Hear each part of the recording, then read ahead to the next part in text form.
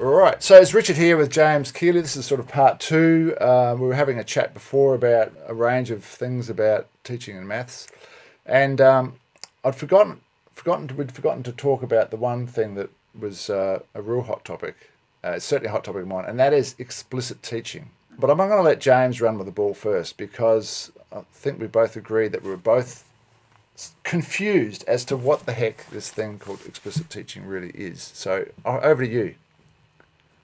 Yeah, because I read that article where one of the things you said about people think that explicit teaching is very much identically equal to teacher-directed learning, or the approach maybe. I'm not sure what the definition is, because I was sort of looking at it coming from my view, which is explicit functions versus implicit functions, where you're looking at it explicit differentiation, implicit differentiation, and thinking, well, the information's either laid out very clearly or you sort of have to work to get it. And they say, well, implicit would be working to get it, whereas explicit would be clearly stated. And I was thought it was sort of related to that explicit quality criteria that's written in that quality teaching framework, that people sort of look at it that way, and that they kind of view it as your traditional, there's some modelling, there's some guided practice, there's some independent practice, and there's feedback delivered at each of those stages. And that if it's not sort of done in that model, that they might say that there's no explicit, it's not explicit teaching. But I wasn't sure exactly. I think there's everybody kind of brings their own definition to that plate. I don't know. What do you think? Well, like I sat through a whole session at Mansfield Conference last year on explicit teaching, mainly because I wanted to find out whether what I thought explicit teaching was wrong. And I actually, I'm not going to say the presenter was, but I knew the presenter, and we'd been having chats, and I thought, well, I'll be interested to see. But I was none the wiser coming out of there. Like it made me no more confident that what I thought explicit teaching was correct or incorrect. So what I think it is, and look, anytime you mention student-centered learning or conceptually-based learning, teachers will misinterpret what you're saying in 10 different ways. And they'll go, oh, right, so you think explicit teaching is not important, or you think that there's no place for the teacher lecture, or what, you've got to use hands-on equipment all the time, or there's all these, or so you're saying that procedures aren't important, so you don't teach procedures. And I'm going, well, I haven't said that. So now I don't know if you've read any of my articles, but I explain all these things and try to handle these misconceptions. And I've come down to saying, look, I think teaching, particularly mathematics teaching, is about teaching for understanding first, having the kids understand what the hell they're doing, and then come the procedures. And because, well, here's a question that's pretty scary to ask oneself as a maths teacher: how many kids are sitting in my classroom not understanding what's going on for a fair chunk of every lesson? And if that's because, like, in 12 years of schooling, there was 3 lessons in year 11 where I didn't understand what's going on, and I hated maths. 3 lessons out of 12 years. How do these kids cope who sit in maths and they don't hardly understand place value, and we're trying to get them to do fractions and stuff, and it's just it's got to be the worst form of educational torture that we can put these kids through to do maths. It's no wonder kids hate maths. Like, if we can't get them to understand, what's the point? Anyway, that's a different rant. But so what my point is, when we're teaching, I'm saying the understanding needs to come first. Therefore, it kind of needs to be a more student-centered and conceptually based approach. Kids need to take ownership, but the procedures are still really important. But let's not just have them. Let's not have our default mode as just, here's procedure 1, copy it down, do 5 questions. Here's procedure 2. Here's the next procedure. Here's an example, 5 questions. Let that not be the default. There's still a place for that. Although some people argue there isn't. But anyway, I'd say there is. But there's certainly a place for 100% lecture-focused, teacher-directed instruction, right? But let's not make them 15 minutes long. Let's make them 3 and 5 minutes long, and have them being active as much as possible. So, but when we're doing that, I think it needs to be really explicit, which means, and this is where I think the explicit teaching comes in. Really think and learn how to make the information very clear, concise, good questioning, feedback techniques, all that sort of stuff. Now, as for the student-centered aspect, I don't know. I don't think student-centered discussion happens within the explicit teaching discussion. But I think some people would say that you can still have kids doing sort of student-centered type activities, but the teacher's got to be really in control. And I agree with that. Like, I advocate highly structured student-centered approaches. So yeah. So you actually know more about what's going on than you do in a teacher-centered thing, because you're not just lecturing. You're actually seeing the kids working, and you're moving around, and you're finding out information. You're seeing kids doing things that you didn't know they were capable of, because they're controlling their learning. So what do I think? I don't know. I suspect that explicit teaching is mostly talking about being really good at being a teacher-directed teacher, and really good at your information, and your eyes are alive, and you're passionate, and you're doing feedback exercises, and you're finding out what they're doing, and you're 100% in control of what's going on, and maybe you do some pretty cool kind of other activities which give the kids some sort of agency as well. But that's what I think it is. Yeah. But I don't think the student-centered aspect, which is really important for student agency, I don't think that topic would come up if I was the explicit teaching expert. I don't think the word student-centered would even be mentioned once, unless it was in a negative way. That, well, we don't deal with student-centered. That's silly, Yeah. That's what I think. Yeah. But I have no idea if I'm correct or not, because I've looked at definitions. Sorry, last thing, I've looked at definitions on Google, and I read bits and pieces. I'm still none the wiser. I have no idea. Anyway, what about you? Yeah. No, my thinking, what I felt like to start with, I thought that people sort of assume, and this is what I think is true, at some point new information has to be delivered to the student to work with, has to get new information, because I would say I'd define it rather than what it is, what it's not.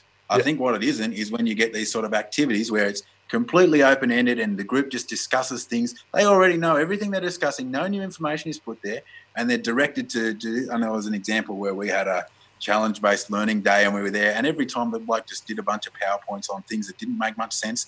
Then we were told to just discuss some topic or come up with activities amongst ourselves. No new information input in order, not like, here is a topic, here is this information. Like, let's say you have here's a circle, a square or something here. Now you have to make a set of shapes. There's no new information to work with.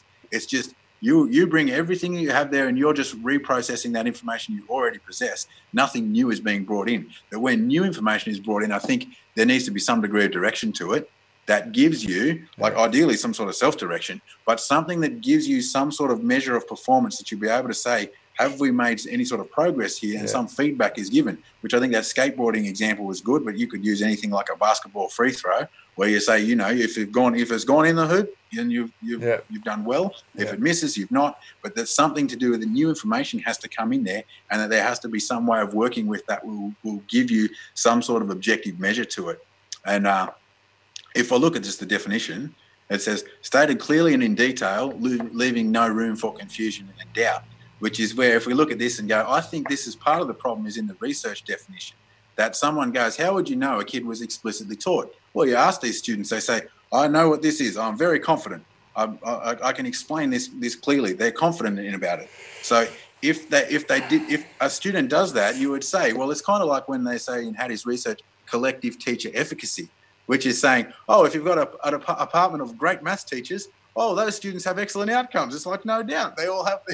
It's like saying, okay, that's what I need to do. I just need to be a good teacher. If I'm a good teacher and surrounded by other good teachers, then I'll have excellent results. And you say, this is after the fact. This is the result of good things. It's not the cause of it, but they're putting the cart before the horse because they don't understand the correlation aspect of the research. So it's like saying, I want my kid to be taller, I'll get him to play basketball. So it doesn't make sense. Yeah. I think, again, it's probably the experts would probably not, they'd probably say what you're doing in your classroom, and what I'm trying to advocate is that falls under the umbrella of explicit teaching, but maybe it's more the interpretation. I reckon most people coming out of explicit teaching are just thinking, maybe they're just thinking it's teacher directed because they don't think that student centered is an option, because it involves too much equipment, it wastes time. What's the other one? And there's no structure, right? Misconceptions, right? So we're not even going to think about student centered. I think that maybe that's the issue, is that people think it's got that's what I was thinking too. Yeah, it's got to be teacher directed or student centered. Student centered doesn't work. I mean, you save time if once you get your system right. It takes too much time. It's it's all too much hands-on equipment, and that doesn't work in high school. And it's unstructured, and the kids just don't learn anything. So we won't even think about that. So I'm in an explicit teaching workshop. It's obviously teacher-centered. I think maybe that's what's going on. See, because if we go back, no, go on.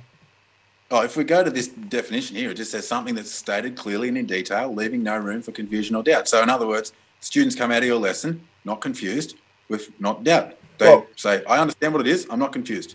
Then anything that accomplished that, I thought would be explicit. Right. So we agree that we think that teachers are misinterpreting it as it must be teacher-centered, right? So the way I used to teach coordinate geometry, which I think is the way most coordinate geometry, Year 9 coordinate geometry is taught, was fully teacher-centered. By the textbook, I don't know, there's the three main, I think start with the distance formula, and then you do the midpoint formula, and then you do the gradient formula, and then you're starting to get kids to play with the graphs and work out the ordered pair tables. And every time without fail, and I love this topic, one of my favourite topics, every time without fail, the kids were completely through the floorboards, had no idea what was going on, right? Yep. And then I thought, when I was really thinking about these conceptual ways and student-centered, I developed this unit of work,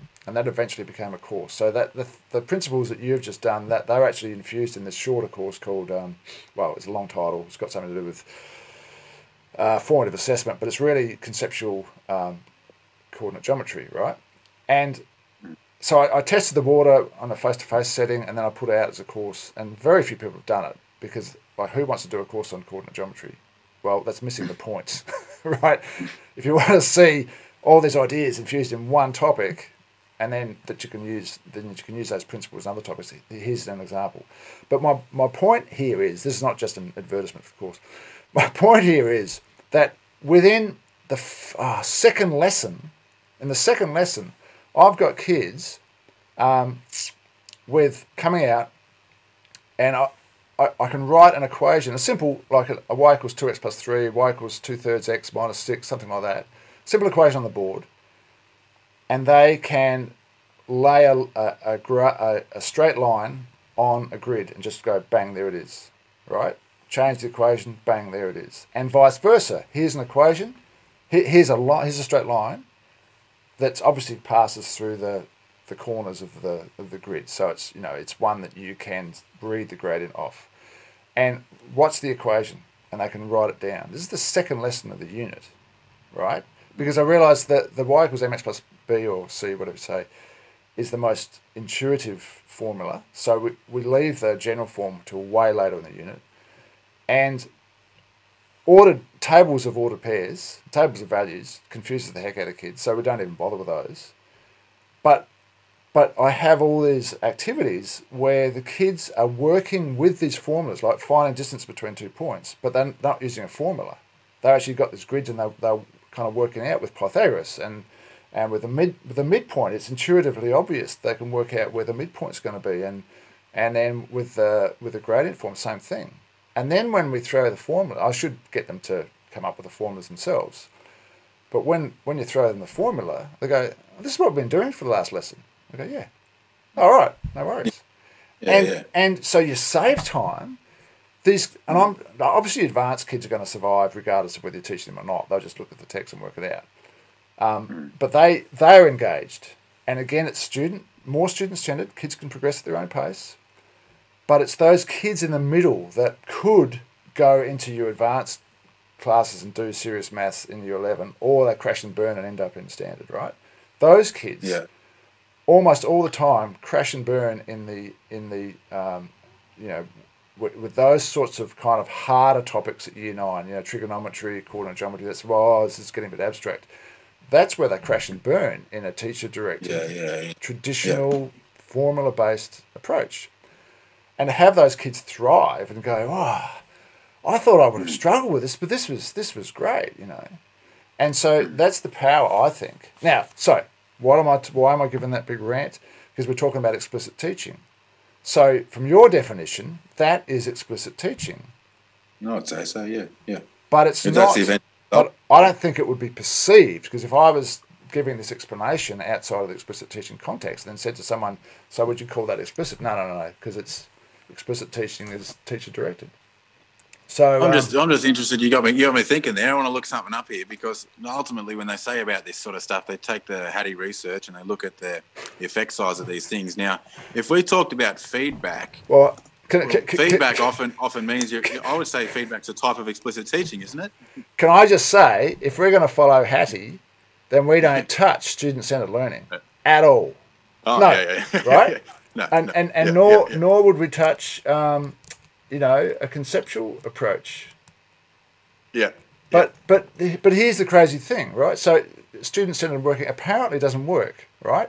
So I'm going to run a little half-day workshop with 100 teachers, teaching them how to do a student-centered approach, right? And then let them go out in the workforce and then see the results. Well, guess what? You're going to get 100 different approaches, and most of them aren't going to work. But if I teach a teacher-directed approach to 100 people, you might get 2 different things come out of that. And according to the narrow parameters I'm setting, they work. Oh, therefore, student-centered doesn't work. What a crock. Like, you just can't make... I've even got on a YouTube video a guy called Dylan William who explains why we can't be using big data in education. And he's one of Hattie's mates. It drives me nuts. But I know Hattie's stuff on feedback is really good.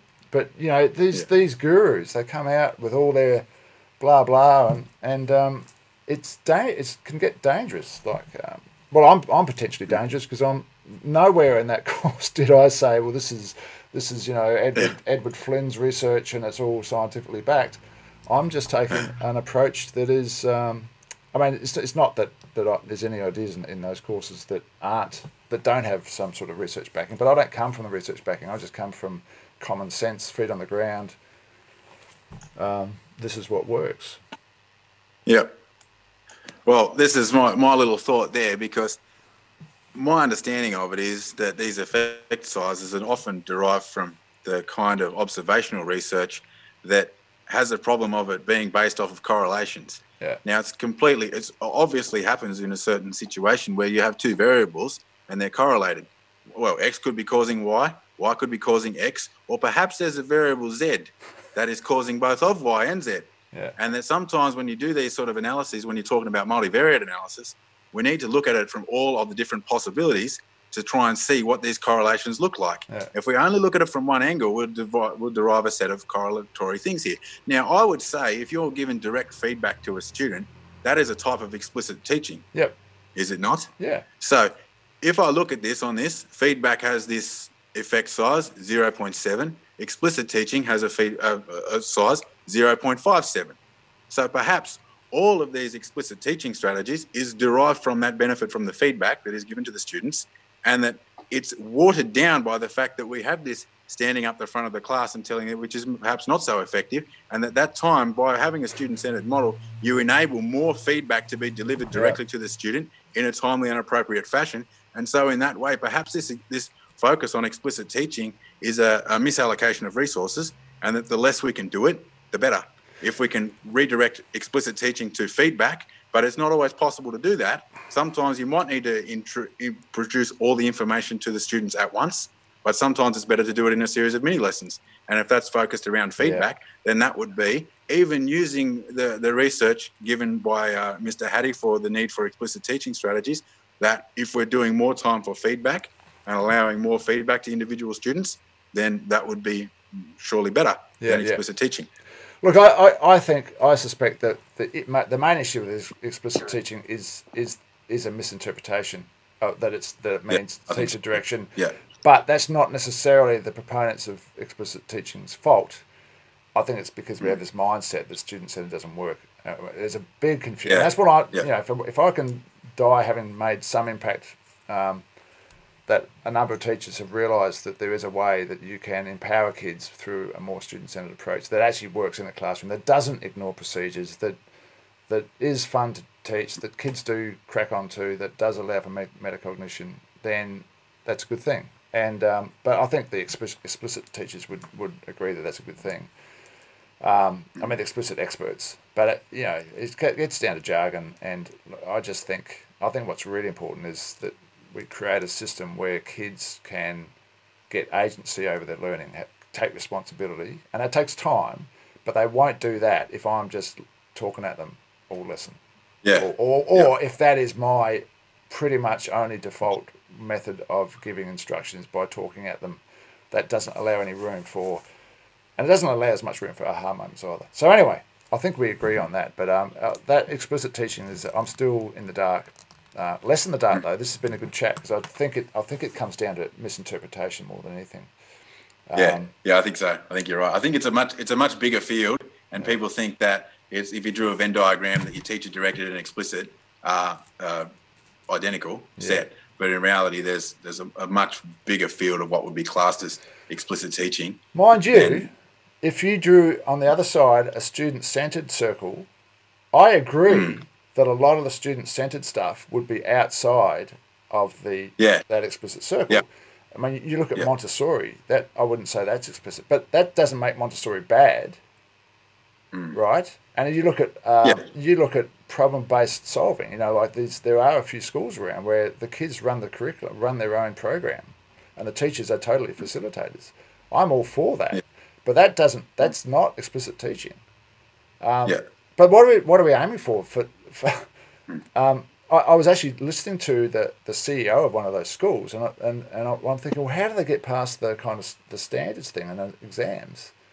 And what they do is that they don't try to accommodate with the exams. They just go straight to the universities and say, hey, look, if we got kids coming out of our system with these wonderful portfolios, you should have a look at them because they'll probably thrive at your university. So these kids don't even do the exams. I'm thinking, well, that's genius, right? It's not what I'm promoting in my work because that's not my area of expertise. But, so what are we trying to achieve here? Well, I would like to achieve, actually, let me ask this question. In any of the implementations, forget about that course you're doing, anytime you've tried to implement change, like you change something up that's quite different, like new approach, new activity that's quite different. How often is that 100% because you want to increase the kids' test scores because you're unhappy with how they're performing? Or how much of it is it because you know that this is a good direction to head in, this is going to get more cohesion, this is going to get more buy-in? Oh, definitely part two. Yeah. In general, because I mean, a lot of the students that we have at our school, they're not going to finish high school. That's just the reality of it. Some of those students are going to have they're going to go out and do something else, and to try and get them a situation where they're not coming to school and just having failure after failure after failure to extend that that's a step. I'd love to ask this to teachers en masse because there's so much focus on standards and raising your compliance, raising your results and all this sort of stuff, and I a while ago I looked back at my career and I thought, I never implemented anything except if a class bombs out in a test, then I'll do something to rectify that. That's a different thing. But when I've always been trying to, improve, try different things, different strategy. I think this would be really good, but it was never to improve results. It was always to get that buy-in, to get that engagement, that authentic engagement, to get that vibe in the classroom that was where the learning was a co-creation. That it was always about that. But maybe I'm weird. I don't know. But I thought, because if someone said to me, right, you have to make this change, you have to change in this way because we need better results, I don't know that I don't even know if I would have, unless I could see the point. You know what I mean? Yeah. But I started teaching a long time ago. So, I think we didn't have the same pressure on us back then. But anyway, questions worth thinking about. Yeah. James, let's call it quits there. Stay on the line, but thanks for chatting. This is part of the Have a Chat series, and it was great. I hope you enjoyed it as much as I did. I did, yeah. All right. Time went quickly. Cheers.